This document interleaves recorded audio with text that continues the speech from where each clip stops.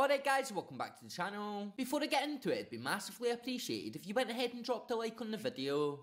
Cheers. So as we all know, we have another Old Firm clash coming up this campaign, with that game taking place on Saturday as we look to reduce the gap by 3 points in the league. So Michael Beale will get his chance to reduce the 9-point gap during this game, and to do that we will need our best squad available on the day, giving us the best chance possible to get that done. So it's definitely set to be a great game as they always are in Glasgow, and with the chance to get one over on them, it will surely be a game we are all looking forward to. So this news actually comes from the Glasgow Times, who have went on to say, Rangers youngster Adam Devine has been ruled out of any involvement in the Old Firm game. The fullback has featured on a number of occasions for the Ibrox first team this season, but has also turned out for the B team in the Lowland League, and it's due to the latter that he is reportedly ineligible to face Celtic due to a suspension picked up in the Lowland League. Devine did feature for Rangers B at Ibrox on Sunday in a 3-1 loss to Celtic B, with 3 players unfortunately being sent off for Rangers on the day. The fullback was sent off for a lunge in the closing stages of the match. And the reporters went on to say that the red card will see Devine suspended for the first team, even though it was picked up in the Lowland League. And that's because Devine is viewed as a senior player by the Scottish FA, having actually played more times for the first team than the B team this campaign. It's claimed that he will miss both the match against Celtic and the Ibrox fixture against St Mirren, which will be a big loss for Michael Beale, as we all know that he is a great player. So Adam Devine has actually featured 7 times for the first team this campaign, and according to transfermarket.co.uk he has a current value of 250,000, with his current deal in Glasgow set to expire in 2025. So what do you guys think then? I personally think it will be a big loss for us in our squad depth on the day. Obviously he isn't a main player for us just yet at first team level, however he is a great player who can add cover in both left back and right back, so it will be a loss not having him on the bench for the upcoming games. We do have Yilmaz back though, which will soften the blow in the cover area. However, you never know what will happen and it's always good to have players available. But let me know what you guys think down in the comments and subscribe for daily videos.